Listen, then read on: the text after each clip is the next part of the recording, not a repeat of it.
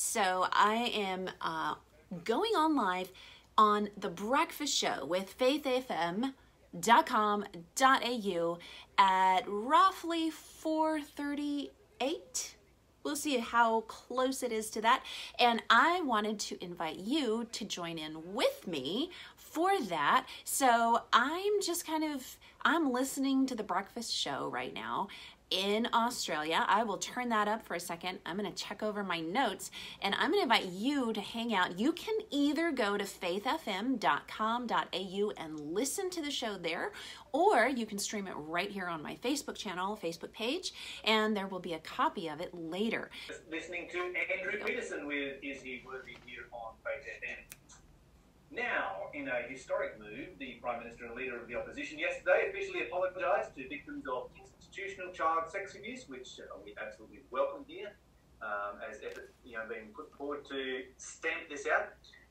Of course, as was noted, there were those who boycotted the apology, stating that whatever the Catholic Church remained the only institution exempt from mandatory reporting of child sex abuse allegations, the apology was a bit of a hollow apology at best. Yeah, because is apologising really enough anyway? Yeah, actions speak louder than words. Absolutely. However, no church or institution, including ours, is exempt from the danger of child sex abuse. And joining us on the phone from the United States is Sarah McDougall. Now, Sarah is a popular international speaker, author, blogger, YouTuber, leadership development coach. She works with female abuse victims. She advocates for teen girls, pastors, wives, abuse victims, plus initiatives against human trafficking, pornography, and addressing abuse in faith communities. In fact, their list of accomplishments is very long indeed. Sarah, welcome to the show. Thank you so much. It's a delight to join you guys. Glad to be here.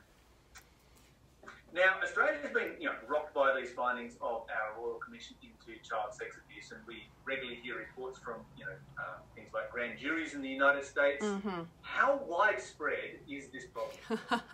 Well, I have to say it warms my heart to see so much definitive action being taken by the Australian government to address these generations of abuse that were never dealt with before.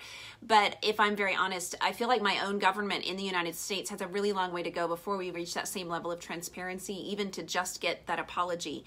And I know you guys are saying that apologies may ring hollow because actions speak louder than words, but we're still short of even that apology. So I'm thrilled to hear what's happening in Australia. I think that's fantastic. What I really believe, though, is that the problem is more widespread than the average person can imagine, because churches and faith communities of all kinds are prime environments for abuse. They're structured around loyalty to the organization, loyalty to the leaders, and often around this idea of making the corporate community look good at any cost. So silence is pretty easily accomplished with a dose of shame and some twisted scripture. So I believe that this is a much more widespread problem than any of us would like to admit.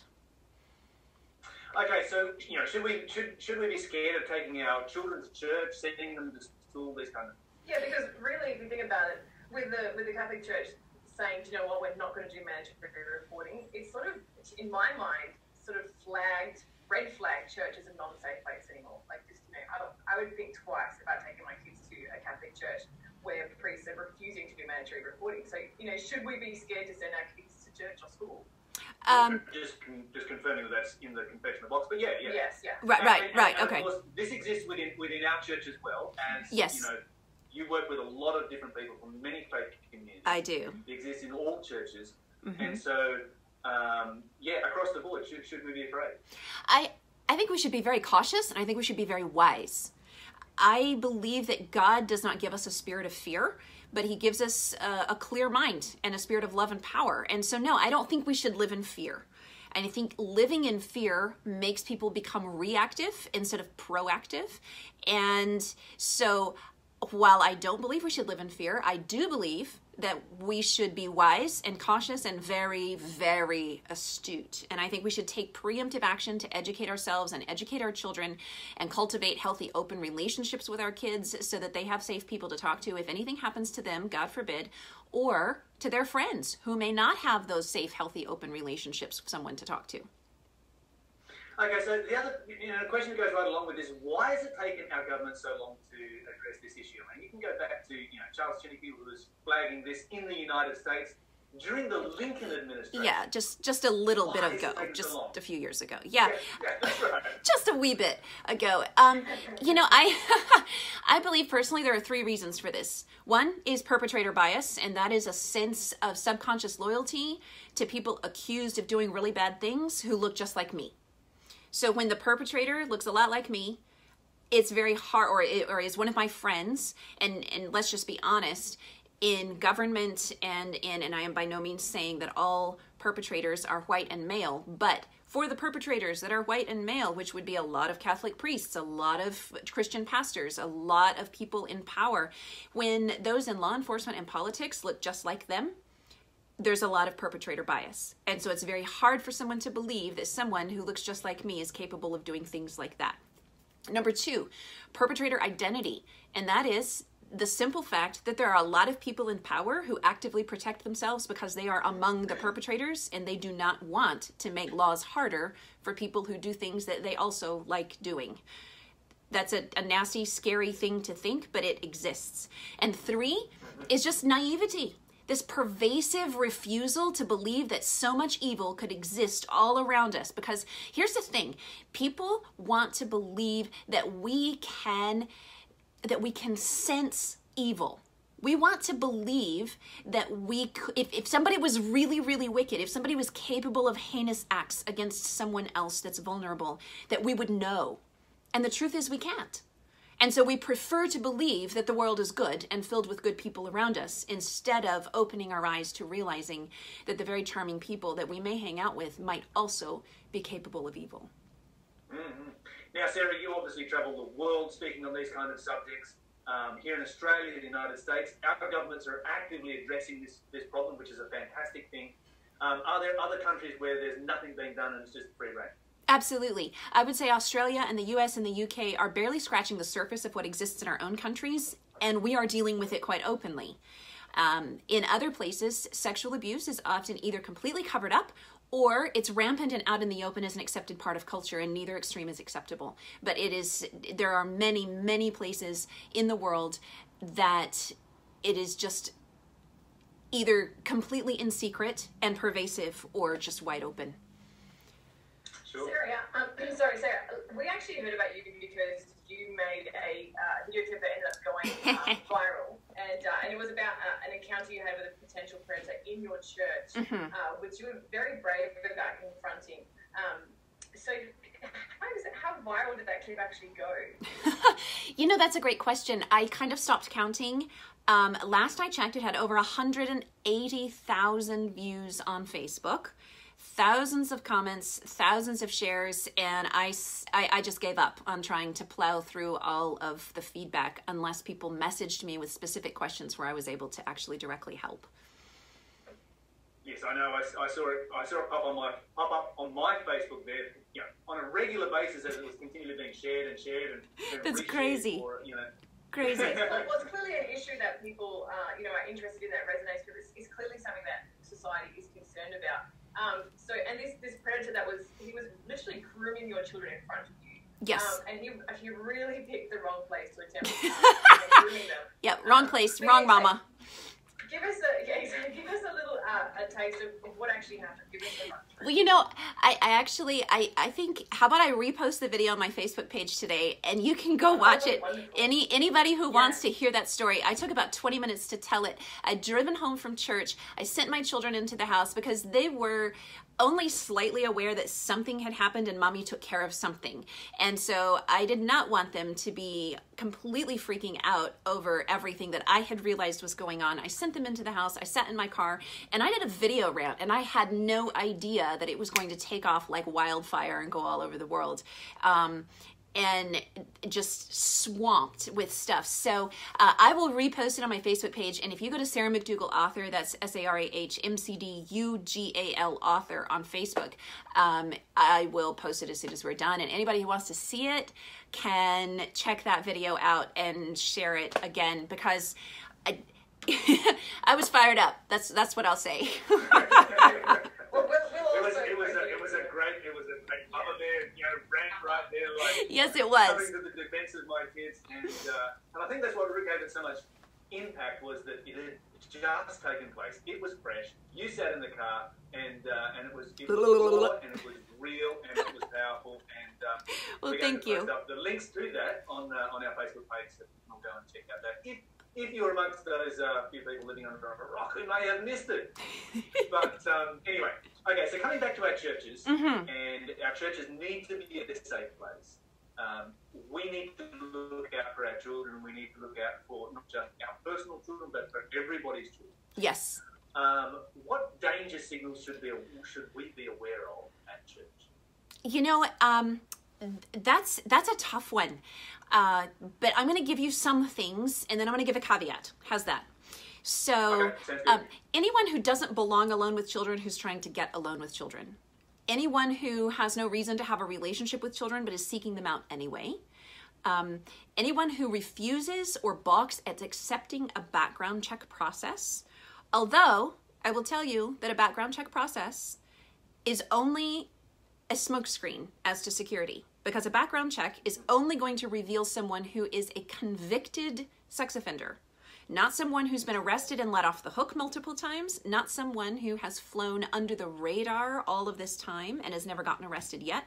And if you check out the book Predators by Anna Salter, the average sex offender, or the abusive predator, has between 50 and 100 victims before their first arrest, and many more after that arrest. So almost no one gets convicted on the first arrest. So the first arrest is simply like a stake in time. It's a marking point, and then many more victims after that, because the first arrest was not enough to actually result in any kind of conviction or trial, prosecution. So when you think of that, we realize that a background check is simply a formality. Anyone who is very good at grooming children will also be grooming the community. And by grooming, I mean that they are becoming a trusted person that everyone really, really likes. And that's what makes it so hard to believe victims. So one other thing would be anyone who shows or discusses pornography or any form of sexuality outside of an appropriate, like a sex education class or something like that, to children, who is not a parent with the right to do that, would also be a red flag. But honestly, the most dangerous ones may never give you danger signals. 1 in 25 people in the world today are sociopaths. And sociopaths, did you hear me? 1 in 25 people are sociopaths. That's yes. And so the book for that is The Sociopath Next Door by Martha Stout. So if anybody wants to read that, that's where you get that statistic. These are people who are skilled at manipulating and grooming all the people around them, both victims and communities and families and parents and churches. So the most important thing above all for danger signals is to actually listen and take appropriate action if someone tells you that they are being abused, because that may be very well the first time you will know. No matter. What should we do if we do actually see something that we're uncomfortable with? If you do actually see something, yes, absolutely. So if you do actually see something that you're uncomfortable with, observe closely. Follow the gut instincts that God gave you, because oftentimes we feel that something is off, but because we can't see visible proof, we ignore that feeling. For example, in my crazy rant video, I found out, speaking to people who had been members of my church longer than I have, that something, and I've been in my church for 7 years, but something like 5 years ago, that same individual had been seen as a visitor randomly hanging outside the women's restroom and talking to teenage girls, and like preteen girls. But nobody did anything 5 years ago. Nobody said, "Hey, we don't know you. Why are you hanging out here? How you doing?" Nobody walked up and said anything. Nobody asked any questions. So when we feel that something is off, just because we cannot see visible proof doesn't mean we should ignore that feeling. Now, it also doesn't mean we should jump down the throat of the person, or that we should immediately call the police without any evidence either. I'm not advocating extreme, crazy action. I am saying observe. Pardon? like a witch hunt. Not Yes. No, not a witch hunt. Not a witch hunt. Yeah. Exactly. Okay. I'm not talking about how, like, accusing without any evidence at all. But however, someone's testimony is evidence. A victim's testimony is evidence. So if you see something, if you're observing something, do not ignore the feelings God gave you that says something isn't quite right. Speak to someone in charge if you see or hear something inappropriate. And if you have and someone isn't listening, or if you are the someone in charge and you need more help, talk to an advocacy group, ask a friend in law enforcement, find out more about what you can do. Be proactive, because there is nothing more important than keeping our kids safe. Okay, so I've got a little bit of question of that. So obviously when we're at church with our families, parents, kids, they're all together. Parents are keeping a better eye on their kids. But what happens if, at school, the kids are at school, the parents are at work, at home, they don't have that visual on their kids. How can we know if something untoward is happening at our kids' school? This is where it is so important to have really healthy, open communication with their kids, because if you don't have any healthy, open communication with your kids, you might not know. The fact is that, and this is not to be negative, but the fact is that sexual abuse carries such a deep sense of shame and secrecy intrinsically, even without the mind games that a sexual abuser will perpetrate on the victim and the surrounding community. So this is why it is so important to be preemptive in educating our children. Otherwise, unless someone observes something or your child decides to somehow take great steps of courage, you might never know. So coming back to the church setting, how well equipped are our churches at responding to victims of child abuse? I'm concerned, even if we found out about it, and we reported it, what can our churches do? Is there anything that it can do?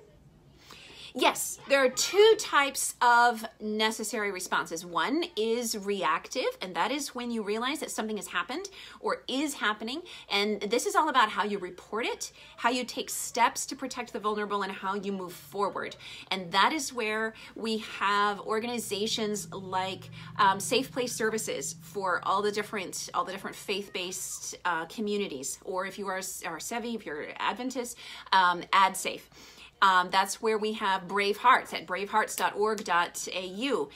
That's where we have the amazing Facebook page, facebook.com, Some Secrets Should Never Be Kept. So those are places you can go and you can get information about how to do healthy reporting, how to take next steps if you are seeing something happen in your environment. So that's just the reactive, and that's after you already know something is going on. But by that point, someone's already been hurt and it's too late. So what we really want to also focus on is our proactive steps. And how we should respond is by doing some things all the time anyway, to educate ourselves and our children about safe touch, about consent, about finding an adult and telling someone until someone believes you, and about never keeping secrets. I actually did an entire blog post with the best books and teaching resources for talking to kids about these subjects, and it's on my website and my blog. It's called sarahmcdougall.com/sex. So if you go there, it's just real simple and easy to find, and all those books and links to those books are all compiled right there to make it very easy for parents and church leaders to find those resources. Sarah, just a quick question to, so compare what you're doing in the US compared to here. Here in Australia, we require a working with children's check, which is the equivalent, I guess, of your background check in the US. Okay. Before a person can hold any kind of church office whatsoever at all. Do you have the same kind of system in the United States? We do, but there are churches who decline to participate in it. And there are churches who say they participate in it, but then they don't really follow through and stay on top of it every 24 months. There's a number of issues like that. So honestly, most churches are deplorably equipped at how to respond to victims of abuse. I feel like churches like this need to have a sign out the front. Oh, P.S. a reminder, just a warning when you step in here, we don't do any of this, or this, so you're on your own. I'll tell you. I feel like they should have a song. I'll tell you what is another big problem, and that is when you have a registered sex offender attending actively in communities, in faith communities, and the church leaders do not inform the parents or the other church members that there is a registered sex offender in the congregation. And so they're more... What's the point of them even being registered? Like, there's no point. Exactly. So in those situations, they're applying punishment to the victims or potential victims, and freedom and grace and understanding to the person who is the perpetrator. And so they have their priorities of law and grace all mixed up there. But I could wax eloquent on that for a while, but maybe we have other questions to discuss. We have about so many things to talk about. We have about 2 minutes left, so I guess I want to find out a little bit about the healing process. Like, how do victims of child sex abuse find healing? And, you know, what are some of the best ways? What are some of the best things that we can do to help them on that healing journey? You know, first of all, when there are two categories of child sex abuse victims. There are those who experienced child sex abuse, you know, decades ago, and now they're just finding healing as this is becoming something that people are talking about now. And there are those who are children now and have recently or are currently experiencing sexual abuse. So those are two very different approaches to healing. But I believe that for both categories, the first thing that they need is safety. To know that they are safe and that they are respected for their value as a person, and that what happened to them does not define their value as a person. And second, they need time. Healing comes with time and with being heard. I actually just posted an article on my Facebook page earlier today about how healing is actually almost impossible to achieve for victims of sexual abuse if they are not heard. If their stories are repressed and are silenced, healing has a much harder time coming. So good counseling, faith, and feeling safe and respected again. Sarah, it's been fantastic having you on the show today. Unfortunately, we have run out of time. We've actually used a little bit of extra time, but this is a really important subject to talk about. Thank you for having me. I'm really grateful for people like you who stand up in our community, who make a voice, who shine a light on these issues. And we are going to put links up to all the things you mentioned in your interview today, because you did mention quite a few resources, articles, and videos, and I think a lot of our listeners are going to want to have YouTube, Facebook, blog, etc. Yeah, there's a couple of books you mentioned as well, so our listeners will often call us up and say, I want that book, so we're going to have to get a lot of links from you once we finish here and put them all up, for which we are very grateful. Thank you. It's my pleasure. Thank you for having me. We're going to need to get Sarah back again sometime, but right now we need to move on, as our time is almost up, and we'll be having a conversation right after this short break.